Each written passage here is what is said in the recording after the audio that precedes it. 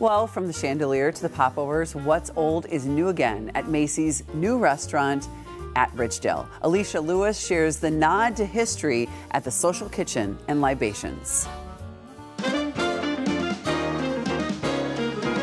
It was the place you'd stop to grab a bite to eat after holiday window shopping at the Daytons, later turned Macy's in downtown Minneapolis. It was not easy work. You were on your feet a lot in the kitchen or if you were on the wait staff. Judy Goldstein will never forget her first job back in 1959, working at the Oak Grill, where back then it was a men's only club. She tells us it was the exclusive place to dine and the most popular item on the menu, The popovers. They were the kitchen. Dayton's was known for its popovers long before I began working there. I had one for lunch today, and there was no translation error from the original to what I had today. The Oak Grill got its start back in 1947 and served its last popovers and pot pies in 2017. That is, until now. Macy's has a tradition of food. We've been around for about 115 years. And the legacy restaurants in Minneapolis, like the River Room in St. Paul, the Sky Room in Minneapolis, and the Oak Grill, we wanted to sort of bring tradition to trend with a new restaurant, but yet kind of a throwback to the old as well. The Social Kitchen and Libations is located in the Macy's at Ridgedale Mall with a menu that Macy's regional chef Brad Saylor says may look familiar. If I had gone with Grandma at holiday to the Oak Grill and the popovers came to the table and the heat came out of it when I opened it up and I spread honey butter on it, and it's the memory. I captured the memory in that moment. So now I come back to a place like the Social and go, oh yeah, that's it. That's the memory. I remember this food. It's awesome. Chef Saylor has hundreds of Macy's recipes in the company's historic archives, dating all the way back to the 1920s, including some known favorites: popovers with honey butter, deli salads like the popular Asian chicken salad, pot pies and soups. Apparently, what's old is new again and still tastes great. We also have very trendy, bold flavor items, but we connected tradition to trend, and that's what's really cool, is to walk around and see the smiles going, oh, popovers, this is cool. And we're so delighted to have Chef Brad Saylor in the KARE 11 kitchen. Congratulations that she said there was absolutely no translation problems. That was awesome. Oh, you were so happy, you said. I was. You know, it's great to have the traditions right back at Ridgedale, that's for sure. The popovers, we're going to make the fish. You brought a couple of other items. So is this an item that was on the menu? The recipes that you were able to get your hands on, how cool is that? From many years ago. It's an awesome thing to look back on, and traditions to trends, right? Let's do something old and something new, and people love it.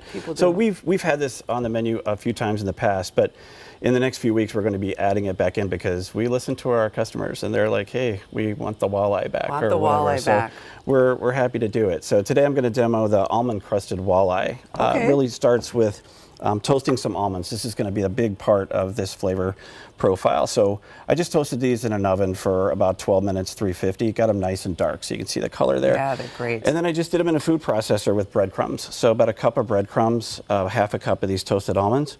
And you can see I didn't really chop them up really fine. They're still going to be pretty good and crispy. So that's going to add some flavor to the dish as well as some crunch. So the first thing we're going to do is just season the walleye with some salt and pepper on both sides. Okay. And then I'm just do a traditional breading station here with a little all-purpose flour and an egg wash, just a couple of eggs, a couple tablespoons of water. Just make sure the flour gets nice coverage there. And then we're going to go into the egg and then into our breading. You guys open for breakfast, lunch, dinner? So we do brunch on the weekends, Saturday and Sunday, today and tomorrow. So we open at 10 on Saturday, 11 on Sunday. We'll talk about some brunch items here in a second. But right now, we're open Thursday through Saturday for lunch and dinner. Okay. And pre-shopping, post-shopping, good idea. Exactly. If I'm the guy in that relationship, I'm going to be at the Social, at the bar with our local cocktails. And that's smart. Yeah. I like to shop, but I also like to have a cocktail when my wife takes her time with it. So then I'm going to go into vegetable oil here, and I'm going to be very careful to put this away from me, not towards me. Oh, good plan. And we'll get a nice fry on that. Oh, that looks really good.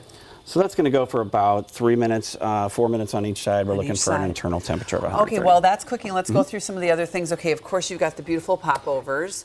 And then tell us about the other items that you brought here, starting here. So this is the chicken chili. This has been around for quite a few years. You might have had it in the Sky Room if you were there before. We've added the corn madeleines, which are delicious.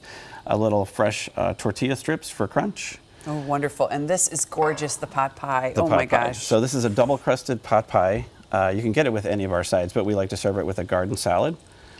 And that's extremely popular right now, and everybody remembers that pot pie that they had, back in the day. I'll have the pot pie as my side. How about that? Exactly. And I recognize this right away because I think I used to order this. My mom used to order this as well. Yes. Yeah. So this is number one. So this is the number one thing that we do, which is the mandarin salad. So obviously you can see the fresh mandarin oranges, and we've got a nice crunch with fried wontons on top.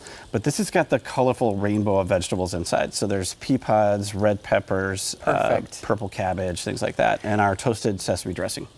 Well, we're going to wrap it right now because we're going to run out of time. But also, as you mentioned, you do have brunch on the weekends. Yep. It looks like a beautiful French toast mimosa there. flight. Oh, and a mimosa flight. Oh my gosh, why did we even skip over that? What are we thinking about? All right, thank you so much. Have you stick around. We'll finish up this fish. Social Kitchen Libations is located at Macy's in Ridgedale Mall in Minnetonka, and we have a link to the walleye recipe on KARE11.com.